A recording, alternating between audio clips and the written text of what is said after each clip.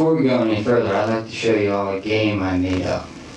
This game is called Sounds of the Studio, and it can be played with any record, including this one. You can play it you can even play with your favorite record. You may be surprised. Now, if you have a pair of headphones, you better get them out and get them cranked up, because they're really going to help you on this one.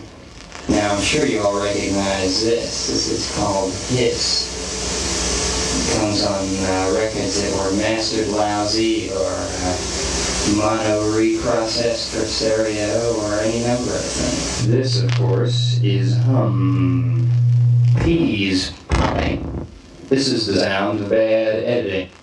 And here's what happens when the machine gains control and mangles your tape.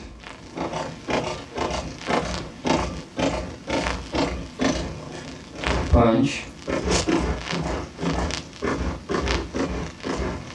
Oust. Now all you have to do is find these sounds on the record. And whoever finds the most wins, of course. But don't